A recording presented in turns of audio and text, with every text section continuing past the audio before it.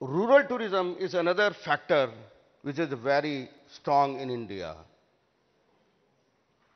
Almost 69% of the population they stays in rural, and we have almost about, according to the data, we have 6,45,850 villages in India.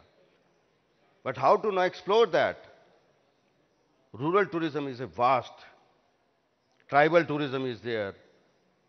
It not only attracts the domestic tourism, it attracts the international tourism, where we really experience different things. Their food, उनका पहनावा हम देखते हैं, उनका रहने का ढंग देखते हैं. So that's the best thing in India, which exactly we are experiencing in India. And by the grace of God and with the support of Ministry of Tourism, they have really supported all the tour operators with the MDA schemes, Marketing Development Assistance Scheme. And I request each and everybody here, all our stakeholders, whether they are hoteliers, whether they are tour operators, travel agents, transporters, that they should be taking this recognition from the Ministry of Tourism and take the benefit of MDA. Government wants to give you the money to explore India as a destination. But unfortunately, our figures are very low in the recognition from the Ministry of Tourism.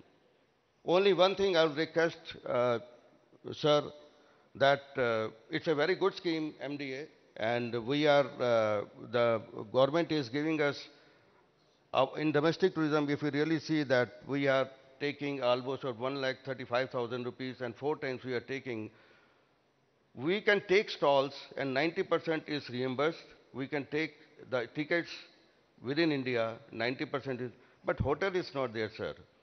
So I have already forwarded this letter to our ADG ma'am also, that hotel should be, we do not want to cap, actually, to increase the cap, but only the thing that it should be included in that. That's my request to you.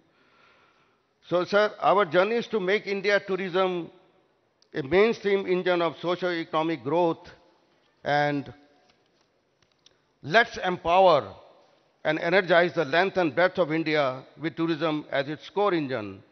Let's have a belief and faith in ourselves, and together we achieve our tourism vision, goals, and strategies and policies.